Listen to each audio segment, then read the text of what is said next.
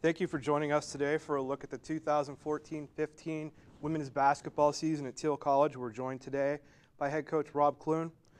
Rob, you have a majority of your roster back from last year. What are your expectations going into this season? Well, Ed, it was a unique year last year. We graduated the year before 2,000-point scorers in Kelly Barzak and Kelly Muffley. And going into last year, we had a very young team. The majority of the players were either freshmen or sophomores. So they got plenty of experience last year, playing a very difficult schedule throughout the year, both non-conference and conference. And then through it all, they competed well, got better throughout the year, and we're in a unique situation this year, Ed. We don't have any seniors on the team that will be playing a majority of the minutes, so we basically have the same team for the next 2 years with a lot of players, young players, new players coming in. So we expect a lot growing pains at the beginning, but I think throughout the year we'll be able to compete better as January and February we get into the meat of the conference schedule. So it's exciting that we're looking forward to it. Obviously, I already mentioned Jocelyn Watkins, who was a honorable mention pick last year in the PAC. Who are a couple of your other top returners? Well, Jocelyn, of course, was a very effective low-post scorer. I think with Hannah Stolman, who's 6'1", the two of them make a great post combination that we'll count on a lot for the scoring. Taylor Kettler is someone that has improved tremendously, who's very versatile at 6'1" herself, can play in multiple positions. And then throughout the guard position, we have Kayla Welty, who played the last 2 years, played majority of minutes, averaged the most minutes in the PAC. Most in the PAC with 39+ minutes a game. And I think we're going to try to have her score a little bit more. She's a great shooter. I don't think it's something she's accustomed to, but because she does have that great shot, we're counting on her to be a little bit more aggressive with her shot. Erin DeFalco, Lakin Shields, and a couple others, Amy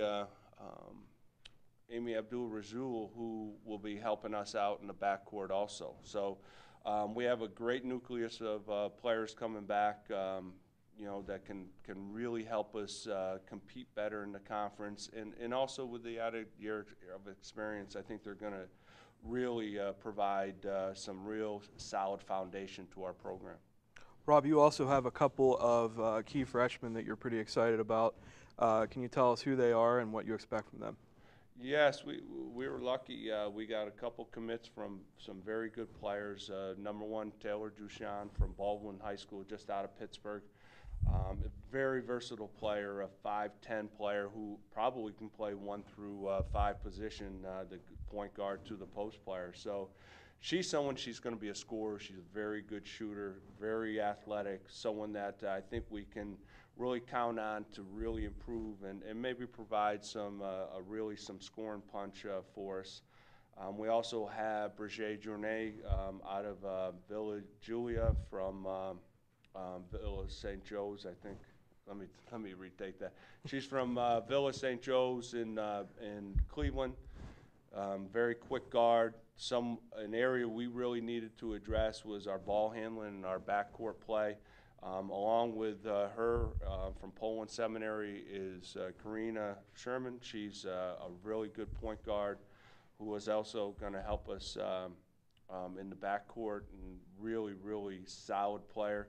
And we have Brittany Sherman, who's a very good player from Villa St. Joe's also, who didn't play last year due to injury, but very good shooter and I think can help us down the road. Coach, what are some of the keys this season for you, especially in PAC play? Well, the big thing is our PAC conference is very good. Our conference has the player of the year in the whole nation, and we have a team that is ranked in the top 5 traditionally throughout the last 5-6 years.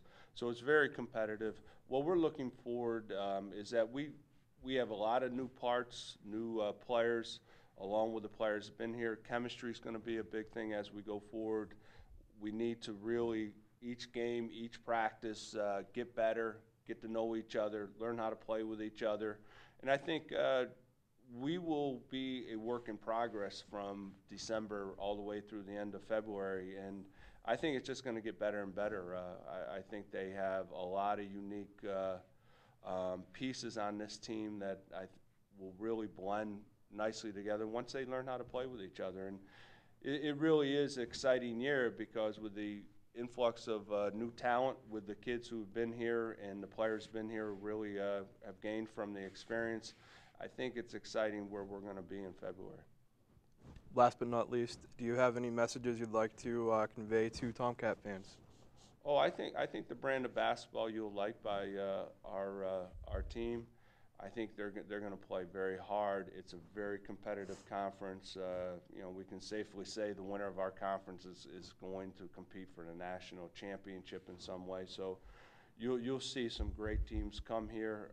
The players are excited to get going. I really do. It's exciting to go to the gym and watch one of our games because it really will be a competitive, some very good players that will be coming in playing in our gym. So come out and support the players. They work extremely hard, and I think you'll see a great brand of basketball. Thanks for joining us today, Rob. Thanks, Ed.